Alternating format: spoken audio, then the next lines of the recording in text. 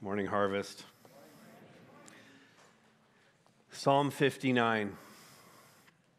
Let's start with a little Leo Tolstoy quote. Tolstoy said, "Music is the shorthand of emotion. Music is the shorthand of emotion. Through song, we express what could not be said any other way." We've just done that over the last few minutes as we've lifted our voices together in the worship of our God. And God made us this way. He made us as emotive beings. We feel deeply as human beings. On Friday, when I do the bulk of the writing for the sermons, I spend the entire day just working on this. And I didn't have a particularly good Friday morning. It wasn't going well. I was reading, I was gathering thoughts, but nothing was coming together in terms of the writing, and I was getting a little frustrated by that. And so I turned on Spotify to Throwback Tunes 70s. And I started, you don't know whether to laugh at that or not. So I like 70s rock, I like 70s pop. And and all of a sudden, the message started to come together. That's where that was going. But in that playlist of 70s music, and if you don't like 70s music, I feel sorry for you, mostly. But in that playlist, you hear so much emotion in 70s music. You hear so much joy and so much fun and lots of celebration. You certainly have all of that. But there's also a lot of real-life pain and heartache and struggle in that music. And maybe 70s rock and pop is not your jam, and that's fine. Maybe you have a different jam. I have no issue with that unless it's country music. But can I get an amen? Thank you. We all have different styles, different tastes, different genres of music that we like. And would it surprise you to know that the Psalms themselves, which is the songbook of the Bible, these 150 songs that we have, that there are different types of psalms. We have, in fact, categories of psalms. There are some that are outright praise psalms, and the entire song is just about praising God. There are psalms that are psalms of thanksgiving, fairly self-explanatory. They just rehearse all the good things God has given to us and thank Him for it. There are psalms that are called trust psalms. And, curiously, the largest single category of psalms that we have, the largest number of psalms among the 150, are lament psalms. It's like God is saying to us, by giving us, under the inspiration of the Holy Spirit, giving us this songbook, it's like God is saying to us, it's okay to emote. It's okay to grieve. It's okay to call out in anguish. It's even okay to rage a bit. David Barker, who spoke the first message in this series, and he wrote the book that's an inspiration for this series, he wrote this: "Life is hard, and the Scriptures give us voice to come to our God boldly and openly to express our pain, frustration, despair, and even anger." Now, last week, and this is important because in this series, we're looking at narratives and we're looking at songs that were written out of the narratives. And last week, we looked at the narrative of a very tough situation for David in 1 Samuel chapter 19. And now we turn to the song that was written about that account in Psalm 59. The song written about this situation, filled with such despair. But also, we'll see, it's filled with a deeper worship of God. And that's what we should want. Even as we've gathered here today, the heart's desire for each one of us should be a deeper experience of worshiping God, no matter what we're going through in life. We got to lock that in. A deeper experience of worshiping God, no matter what we're going through in life. In fact, that despairing troubles in our lives would actually drive us and compel us toward deeper and greater adoration of our God. And again, that's what we're going to find in Psalm 59. So if you have your Bibles open, Follow along as I read Psalm 59. Deliver me from my enemies, O God. Protect me from those who rise up against me. Deliver me from those who work evil, and save me from bloodthirsty men. For behold, they lie in wait for my life. Fierce men stir up strife against me. For no transgression or sin of mine, O Lord, for no fault of mine, they run and make ready. Awake, come to meet me and see. You, Lord God of hosts, are God of Israel. Rouse yourself to punish all the nations. Spare none of those who treacherously plot evil. Each evening they come back, howling like dogs and prowling about the city. There they are, bellowing with their mouths, with swords in their lips, for who they think will hear us. But you, O Lord, laugh at them. You hold all the nations in derision. O my strength, I will watch for you. For you, O God, are my fortress. My God, in his steadfast love, will meet me. God will let me look in triumph on my enemies. Kill them not, lest my people forget. Make them totter by your power, and bring them down, O Lord, our shield. For the sin of their mouths, the works of their lips, let them be trapped in their pride. For the cursing and lies that they utter, consume them in wrath. Consume them till they are no more, that they may know that God rules over Jacob to the ends of the earth. Each evening they come back, howling like dogs and prowling about the city. They wander about for food and growl if they do not get their fill. But I will sing of your strength. I will sing aloud of your steadfast love in the morning. For you have been to me a fortress and a refuge in the day of my distress. O my strength, I will sing praises to you. For you, O God, are my fortress, the God who shows me steadfast love. Amen? Amen. Well, this is what we're going after here. It's a declaration. In fact, we're going to make 5 declarations off of this phrase. I will worship God in the midst of despair with, first of all, first declaration, an unashamed plea for help. An unashamed plea for help. Maybe as you've been reading the Psalms, you notice that there are these words in the ESV translation, which we use. It's in all caps, and it's just before verse 1. And we don't have this for every psalm, but quite a number of psalms have this, and it gives us a little bit of context about the song itself. This is the ascription. And notice in this psalm, this song is written to the choir master, so it's meant for gathered worship. And it says that it is according to Do Not Destroy, which the speculation is this is the tune that it was to be sung to, likely a 70s rock ballad. It is called a miktam. That's a musical note of some sort in the Hebrew. We don't exactly know what it means. It's possibly the style that it was to be sung in. And we notice also that it is a psalm of David. And that means that either David composed it or it was done in a Davidic style. It was done based on a Davidic story written by someone else. The occasion here we know is 1 Samuel 19 was when Saul sent men to watch his house in order to kill him. Now, right away in verses 1 and 2, with that ascription in mind, David fires off 4 imperatives to express what he needs of God. If you remember back to grammar class, imperatives come with the force of a command. And so he commands God. Can you imagine now David going before the Lord in prayer, and he's commanding God to, first of all, verse 1, deliver me from my enemies, O God. And then in case God didn't hear him, he's going to give him the same command, but just with slightly different words. Protect me from those who rise up against me. He says a third time, in case God hasn't gotten it, verse 2, deliver me from those who work evil. And for good measure, a fourth time, he says, save me from bloodthirsty men. 4 times. And as I'm reading that, going to God with 4 commands that are all exactly the same as if he didn't hear you the first time seems a bit presumptuous, and I'm a little afraid for David at this point. Because I'm not sure I would go to God commanding him to do anything.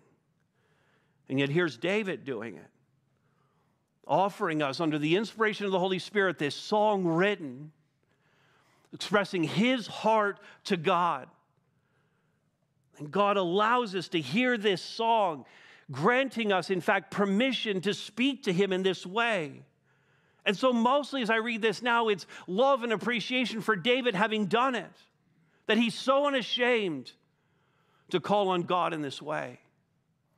And as I was looking at this, in fact, I thought about a quote from Timothy Keller. It goes like this: the only person who dares wake up a king at 3 a.m. for a glass of water is a child. And Keller makes the point that we have that kind of access. No one else would go to the king and wake them up at 3 a.m. for a glass of water, but a child would. Because we know this about our God. Yes, he's transcendent. He's so completely other than us. We know that he is omnipotent and omniscient and omnipresent, all powerful, and all knowing. We know that about our God. But we also know, as Jordan said at the start of the service, we also know he's the friend of sinners, don't we? We also know he's invited us into relationship and to have access with him. We know that he is a father who loves his sons and daughters, and he's actually invited us as our father to go to him at 3 a.m. and to simply ask him for a glass of water. And so we know we owe him our devotion and our honor and our worship as the transcendent God. But we also know we can come to him at any time and with anything. And message in this is simple. If you're in trouble, call out to him. If you've come here today and you're under the weight of distress, if you're despairing of some situation in your life, call out to him. If enemies are coming against you, sickness, grief, addiction, contention in relationships, temptation, take it to God. Plead with him 4 times if you need to. He'll hear your prayer. He'll receive your worship. In the book of Hebrews, a sermon, the preacher says this in Hebrews 4:16. He says, "Let us then with confidence draw near to the throne of grace, that we may receive mercy and find grace to help in time of need." Don't hold back. Plead for help if you need it. Here's a second declaration. Worship God with an unburdened conscience. David was confident that what he was facing was unjust. Sometimes we hold back from going to God because we go, I'm too sinful. I have this going on in my life. I don't believe that God will hear my prayer. I don't believe that I should even go to God in prayer given the status of my life, given how weak I am, how fragile I am, how much sin I might have in my life. David isn't coming with that kind of an attitude. Now, David was a sinner, of course. We know that David was a sinner. David's a sinner, we're sinners. The difference between us and David is our sins are not going to be recorded in the Holy Scriptures for all of history to read. And we can be grateful for that. Thanks, David, for taking one for the team. But you read in the Scriptures of David's sins. We know that David was a sinner. We know that we're sinners. But in this case, in this particular situation, with this enemy bearing down on him, he had done nothing wrong to merit the persecution or to warrant the death sentence that had been placed on his head. And so he says in verse 3, notice, they lie in wait for me. These fierce men stir up strife against me. They're talking smack about me. Okay, they're coming after me with false accusations. None of what they're saying is true. He says, for no transgression or sin of mine. I've not done anything to merit this. Verse 4, for no fault of mine. My conscience is clear, David says. But they run and make ready. They're coming for me nonetheless. Now, a theological note on this point, because there are times that trials come into our lives that are the result of sin, and God is indeed bringing those trials to effect discipline in our lives and to pull us back to himself. We're rebellious. God sends a trial in our life. we're to see that as his discipline and repent and turn back to him. That is a legitimate way that God works in the world, and we have many examples of that in the scriptures. But that is not what is happening here. Trials are not always the result of sin. Sometimes trials are given so that God might be glorified in our lives. And that's the case with David here. So David's calling out to God. He's worshiping him. His conscience is clear. He knows that this is an injustice that he is facing. And yet, from his earthbound perspective, and again, this is the beauty of the Psalms. You read the rest of the Bible, and it is God's word to us, God speaking to us. But the 150 Psalms that we have in the songbook of the Bible is our heart being expressed to him. And God allows us this latitude. And David, full of emotion, from his earthbound perspective, says, God, it seems like you don't even care about my situation. It seems like you're not engaged at all in what's happening here. In fact, from my perspective, it looks like you're sleeping on the job. Because what does he say next? Awake! Verse 4, he says, awake, God! God, wake up! Now, God doesn't sleep. Psalm 121, verse 4, you can write down that reference. God doesn't sleep, neither does he slumber. But again, we're working from our human, earthly perspective on all of that. We can only see what we can see. It's very limited perspective. We can't see the end the way the Lord sees it. We can't see the process that God is going through for his own purposes to bring us to that end point. And so what we have from David is this emotional outpouring that God permits. David calling out to him, notice here, come to me and see, come and see what's going on. Because I fear that you're not seeing the danger I'm in. And even at that moment, even while he's being very raw and very emotional with God and pouring it out and letting God know exactly how he feels about it, he then turns it back to the theology that he knows is true. Verse 5. You, Lord God of hosts, very militaristic language. He's the God, the king over the armies of heaven. You, Lord God of hosts, are God of Israel. Again, he comes back to the same idea. Awake, rouse yourself to punish all the nations. Spare none of those who treacherously plot evil. And then you see the word, if you're looking at the text right now, you see the word Selah. You see that word there? Another Hebrew word, another musical notation. We have no idea what this word means. A lot of people suggest that it just means rest, but it could mean forte. It could mean pianissimo. I'm exhausting all of the musical terms that I know right now. It could mean electric guitar solo. That's what it could mean. It could mean loud crashing cymbals at this point. We don't know what Selah means, but it could be any one of these things. It's some musical notation. And obviously, it marks a transition in the song. Now, by the way, this is also where we see the song deviate a little bit from the narrative, from the precision of the narrative back in 1 Samuel 19. Because now we see it's not only about David's situation with Saul, which was the context of the narrative, but now it's also about the nations. It's about Israel and its enemies, the nations. Likely the song was first inspired by 1 Samuel 19 and then was expanded for congregational use in Israel. And so other enemies were included in the storyline of the song and the lyrics.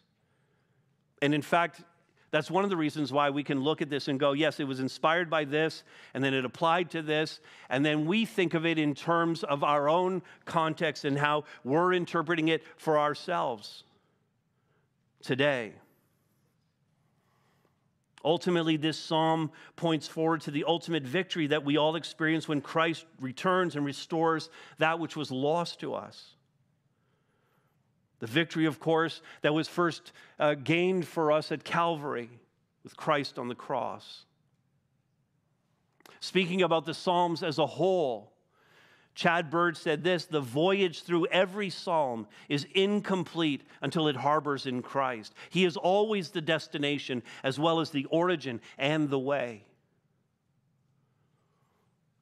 Now, ultimately, we're talking about having a clear conscience in worship. And ultimately, we can only have a clear conscience in worship. Not because we keep ourselves morally right, because we always choose what's good and godly. But ultimately, we can have a clear conscience in worship because of what Jesus Christ did for us. His sacrifice. And we only have hope of vindication over our enemies. We only have hope of righting injustices because Jesus triumphantly rose from the dead. That is where our confidence rests. Now, David was saved by the same confidence that we have, only David didn't know any of that. David didn't know about Christ and what he was going to do for the salvation of the world. But David was no less saved by the blood of Jesus Christ. David was no less vindicated by the resurrection of Jesus Christ from the dead. That for him and that for us is the only source of having your conscience clear, of having your sins forgiven, of having the obstacle that is between us and God removed. This is the reason why, to go back to Hebrews 4:16, this is the reason why we can, with confidence, come before the throne of grace. It's because in that same section of Hebrews 4, the preacher told us in verse 14 to hold fast our confession, namely that Jesus Christ himself, verse 15, was without sin and thus was the one and only perfect sacrifice for sin, for our sin. And in chapter 10 of Hebrews 10:10, he said this: we have been sanctified or saved, made holy. We have been made holy. Our conscience is cleared through the offering of the body of Jesus Christ once for all. That, if you've not done that, if you've not come to Jesus Christ, to have your conscience cleared, to have your sins forgiven, that is what you must do today. And that clearing of our conscience, that compels our worship of God. Here's a third declaration. I'll worship with a full grasp of the enemy. We have to know who or what we're fighting. Does anybody here know the name Sun Tzu? Anybody know that name, Sun Tzu? Any military people? There's a few people here who know Sun Tzu. He wrote the classic book, The Art of War. Here's what Sun Tzu said, and this applies to every Christian. Like, this is, you can read this and go, this is biblical. If you know the enemy and know yourself, you need not fear the result of 100 battles. If you know yourself but not the enemy, for every victory gained, you will also suffer defeat. And if you know neither the enemy nor yourself, you'll succumb in every battle. He's got it. Like, that's spot on to the spiritual warfare that we find ourselves in as Christians. And when we come to this, how do we understand who our enemy is? What happens in the song here is that the enemy, the description of the enemy is the chorus of the song. And it's going to repeat twice in the song. In verses 6 and 7 and 14 and 15. This is the refrain that describes the enemies of David with pretty vivid language.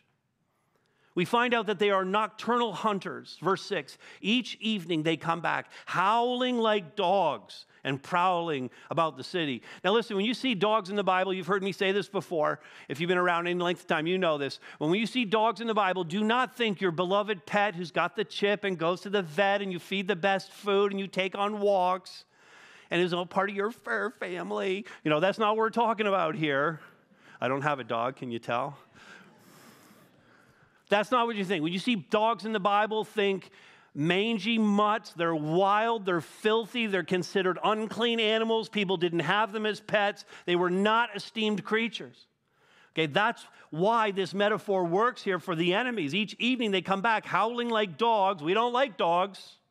And prowling about the city. Verse 7, there they are, bellowing with their mouths, with swords in their lips. This is a menacing picture in this chorus. These dogs are the alpha predators of the night, and they're stalking their prey. And in this case, for David, it's the soldiers of Saul that have come to kill him. You see it again in verse 14. This is the second chorus. Each evening they come, howling like dogs, prowling about the city. But notice, now in verse 15, the chorus changes. They wander about for food, and they growl if they do not get their fill. By the end of this song, they're no longer the alpha predators.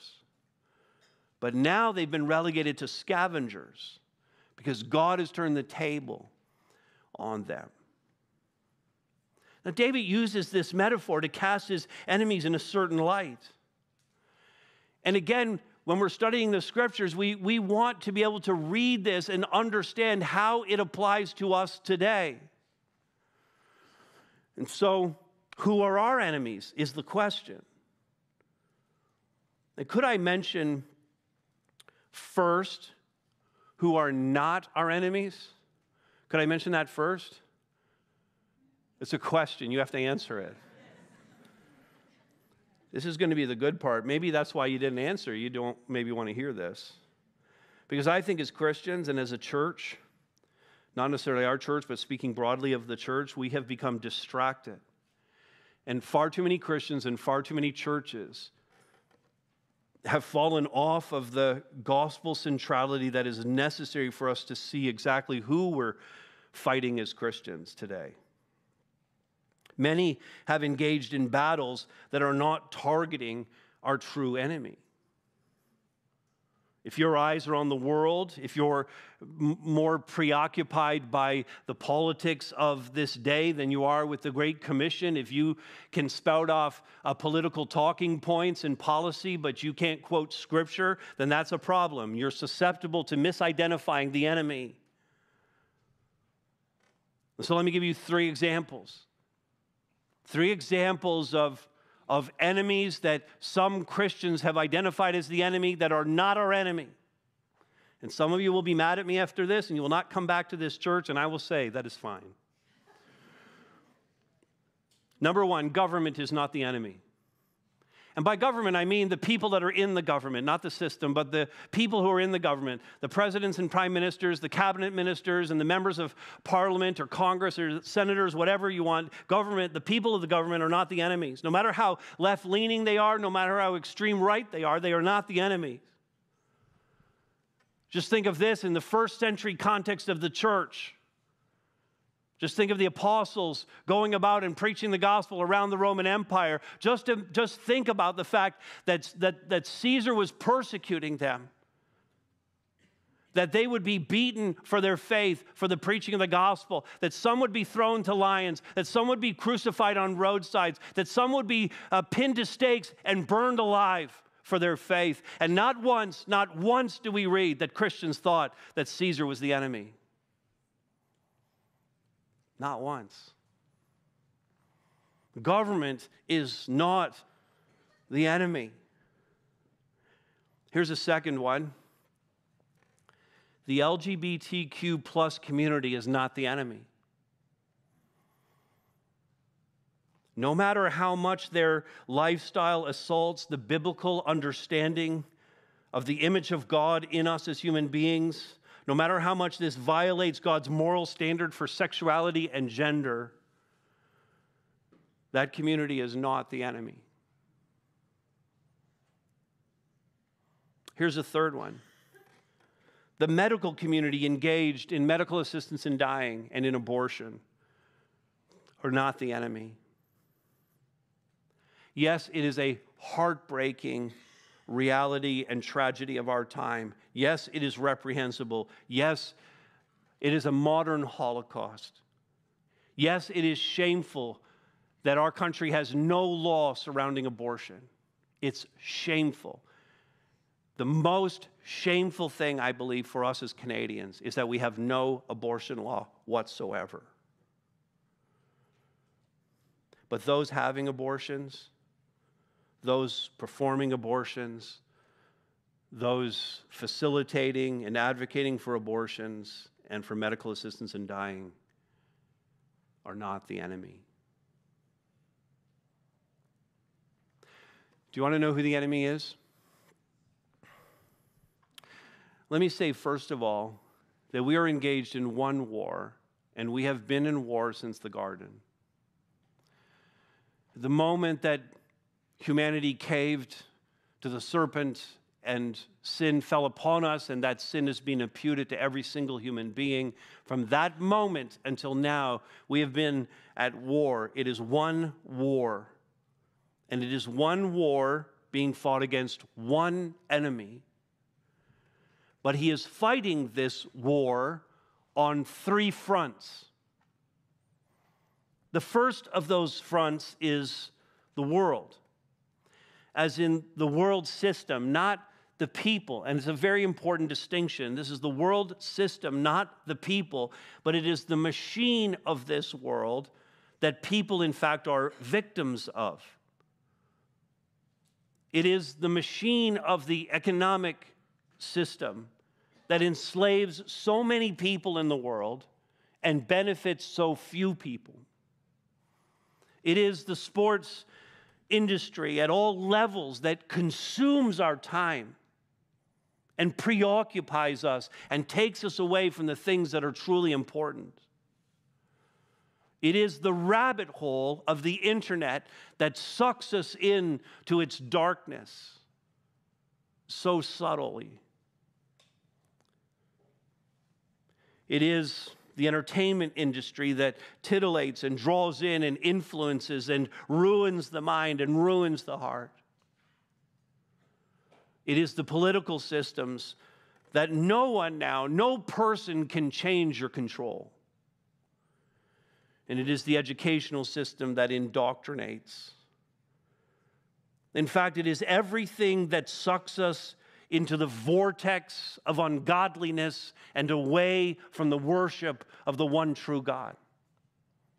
That is one front in the war that we are fighting. And the world system is indeed our enemy. Here's the second one.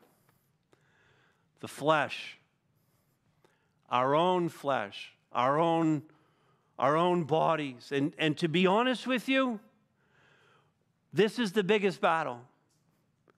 You know, like I've been walking with Jesus for a long time, so I feel like in a lot of ways, I'm not saying I'm not influenced by the world and I don't cave into it for once in a while, for sure I do. But I feel like for the most part, I have perspective on the world system and I have it at bay. And we're going to talk in a few minutes about the third front, and I feel like that's not an issue for me really at all. But this one right here, this is a big deal. This battle that I'm fighting against my own flesh every single day. And please just give me an indication right now that it's not just me, but it's you too. That this is where your real battle is. You know, there's this old cartoon, I think it was a comic strip, that said that we have met the enemy, and the enemy is us. I have met the enemy. And the enemy is me. This is the biggest battle I have. This is the toughest foe that I face when it comes to living a holy life. Think about it. How many of these things have we caved into just in the last few days? Greed, lust, jealousy, disdain, indifference, selfishness, deceit, and gossip. A small sampling. I remember having a list at one time, I'm sure I could dig it up, of 80 sins. I gave you, 8 here? This is a battle. What it really is it's a battle. Since we're talking about worship here, it's really a battle that am I going to worship God or am I going to worship myself? And I become my own God. And that's when I start to lose the battle. Here's the third, the world, the flesh. The third one is the devil himself. Any overt expressions of evil, the occult, seances, tarot cards, Ouija boards, horoscopes, astrology, fortune-telling, witchcraft, and crystals. The demons are actively engaged in spiritual warfare that is often more apparent in non-Western settings. I've said before that the work of the devil in the direct work of evil in our world today, in the Western world, tends to be more covert. And the work of the devil in other parts of the world tends to be more overt, more obvious, more out in the open. And Christians are more aware of it in other parts of the world, and we tend to have our head in the sand about it.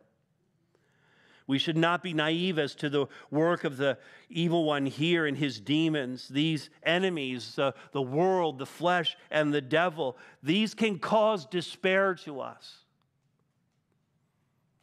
The other so-called enemies that we were talking about, government officials and the gay and trans community and the medical community, they're not our enemies. They shouldn't cause us despair. We should grieve what's happening in the world, but we shouldn't despair. What we've tried to lock down is who our true enemies are. And if we're going to win these battles, then we have to know who we are and we have to know who our enemy is. And people, no matter how far they are from God, no matter what atrocities they're committing, no matter what words they're speaking, no matter how much vitriol they cast at the church, no matter how many people they are leading astray, every single one of those people is a lost soul in need of Jesus Christ. Do you agree with that? They need Jesus. They need Christ. And you and I, as the followers of Christ, those who have received the gift of salvation, we should be the first to be praying for them. We should be the first to be showing genuine love, care, and concern for them. And they should be the target, not of our attacks, not of our vitriol. They should be the target of our witness, the sharing of the gospel of Jesus Christ with them. I doubt we'll be able to worship very well at all if we haven't figured out who our enemy really is. Here's a fourth declaration. You still with me? Everybody still good? I'll also worship with a complete confidence in his plan. Verses 8 through 13, we have some pretty harsh language. It's an imprecatory. The word we put on this is an imprecatory section. And to pray imprecations is to pray in such a way that you're calling on God to bring down his wrath and his judgment on his enemies. Now, when studying Psalms, when really studying any of the Old Testament, one of the things we have to do, and one of the questions we always ask in our interpretation of the Bible, this is a question you should all be asking, is what did the original author intend for the original audience? And that original audience is going to be receiving what the author wrote in the historical context, the historic context that they find themselves. And so when we come to the Old Testament, we need to be asking that question. What did the author intend for that audience, and what was going on in the world at the time? And once we have discovered that and distilled out from that, not the particulars, but the principle that can now be bridged forward into our day, that's what I want. I want the principle out of that situation. And that's what we need to have in mind when we look at this imprecation that is spoken here. We have to remember that Old Testament Israel was a theocracy, which is the word for a country that is under the direct rule of God. Israel is the only theocracy to have ever existed, and is very important for us when we're reading the Old Testament, is that we can't separate the nation from their faith and their religion. Separating national Israel from their religion was impossible. For Israel, it is one and the same. In fact, when you look at the first 5 books of the Bible, what they call the Torah, and specifically the book of Leviticus, The book of Leviticus is not just a religious document. The book of Leviticus is a governing document for a country. And so in that respect, when you have this in mind, that these documents govern the country, but also the faith of the country, and you see these things as inseparable, then you begin to understand a little bit more clearly that there is a call here for the destruction of people. So notwithstanding everything I just said, that people are not the enemy, in Old Testament times, it was indeed that, because you can't separate the country from the faith. Calling for the destruction of Israel's enemies here in this imprecation was appropriate because they were opposing God's representative nation on earth. And side note, important to say this, again, there are no other theocracies in history.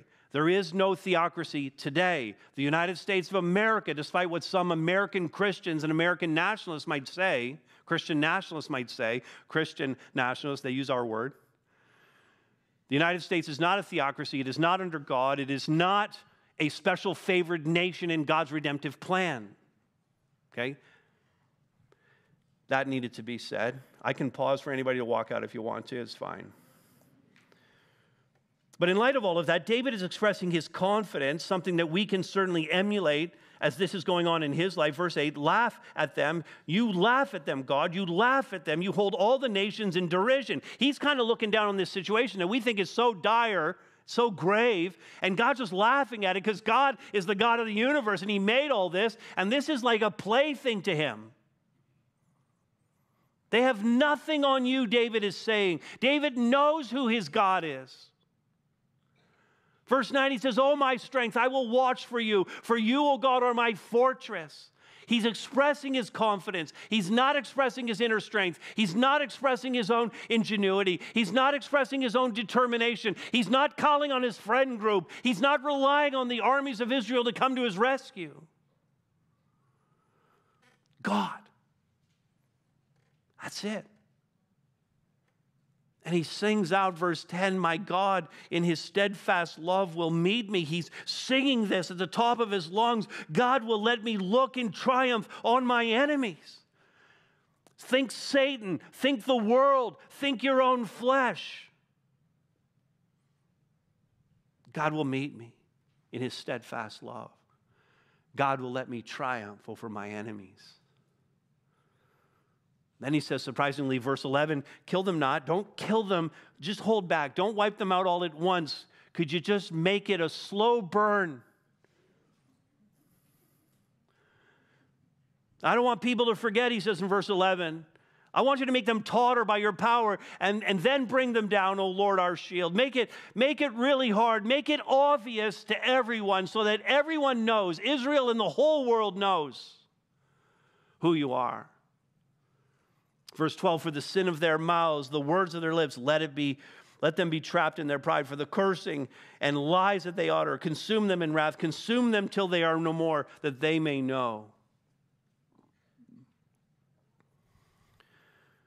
There is in this evangelistic zeal, this desire to make sure that this is about the worship of God, that God rules over Jacob, that everyone knows that God rules over Jacob or Israel. And that word is spread to the ends of the earth. And then you see the word Selah, and when I read that, I go, that can't be rest. That has to be electric guitar solo. Because it's a dramatic moment. Who's resting at this point? And we need this. I mean, some of you came here today, and it was hard to come here today. And you've had a terrible week, a terrible month, and a terrible year. Some of you, it's not even that terrible. You just feel weak with all that life is throwing at you right now. And I saw this tweet. If you wake up feeling fragile, remember that God is not. And then trust him to be everything you need today. Have that confidence in him. That confidence, that's worship. Worship isn't just what we do here on Sunday mornings. That confidence of living in him is an act of worship on Tuesdays and Thursdays and Saturday mornings as much as it is when you get here on Sunday morning. And then in all of this, that's 4 declarations. We've got one more to go. And we're coming right up to, wait, I remember another music word. We come right to the crescendo right now. Okay? I will worship God in the midst of despair with a full-throated song of praise. Now, when David composes these lyrics, the outcome for him is still uncertain. I mean, he has the assurance that he's going to be the king because he'd been anointed by God. Yet even that, from his perspective, he's not so sure. He doesn't know the end of the story. Sure, Samuel came in, the prophet, anointed him with oil. Everybody saw it. He's been declared to be the next king, but Saul's still doing that. And now Saul's trying to kill him. And David can be forgiven here for maybe having some doubts and thinking, God, did I mess up, or did Samuel mess up, or like what's really happening here? Because if I got anointed as king, why am I on the run, and why am I hiding out? Why am I a refugee in my own country? Why is the king trying to kill me? Maybe we all just misread the situation. He can be forgiven for being fearful and wondering what might have gone wrong. But despite the crush of emotion and the very real threat to his life, David praises God. It's a full-throated. This is the way the song ends, and it ends with this crescendo. A full-throated song of praise. In this psalm, we've been given permission to be human and to cry out to God. But what we are not given permission to do, David does not model for us in any way.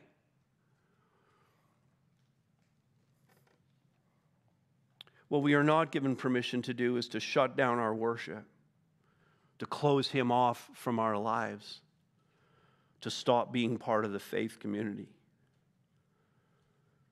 That's a temptation, isn't it? I thought God was going to bless me. My life has been hard. I came to faith in Christ. Why isn't it perfect? Why isn't it better? Why is my life hard? Why am I despairing? Why this trial? Why this loss?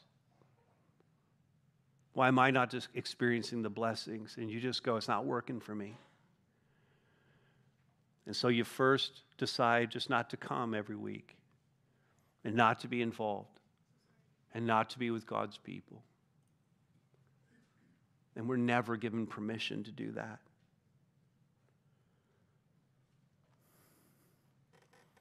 Your life will not be better by walking away from God in the midst of a hard time. I mean, do you think David's life, let's go back. Would David's life have been better if he had walked away? Would he have been in a better situation if he had said, hey, look, God, that whole thing with Samuel, you had him come, he anointed me with oil, you said I was going to be the king, and then it's obviously not working out, so I just want to let you know I'm out. Would that have been better for David to do that? Would David's life have been better if he had done that? No. And David knows that. David says, the dogs are howling, and they're prowling, and they're coming for me. Verse 16, but I will sing of your strength. I will sing aloud of your steadfast love in the morning. For you have been to me a fortress and a refuge in the day of my distress. David's saying, I don't have anything other than you. Verse 17, oh, my strength, I will sing praises to you, for you, O God, are my fortress, the God who shows me steadfast love. That's worship. That's saying to God, you're worthy, even when it's hard. You are worthy, especially when I'm despairing of my situation. Alan Redpath, who wrote a book on David's life, he said this in commenting on this psalm. He said, you have to put Jesus between you and your situation. You have to put Jesus between you and the enemy. And then he said this, sing. Put Jesus between you and your enemy. And then sing.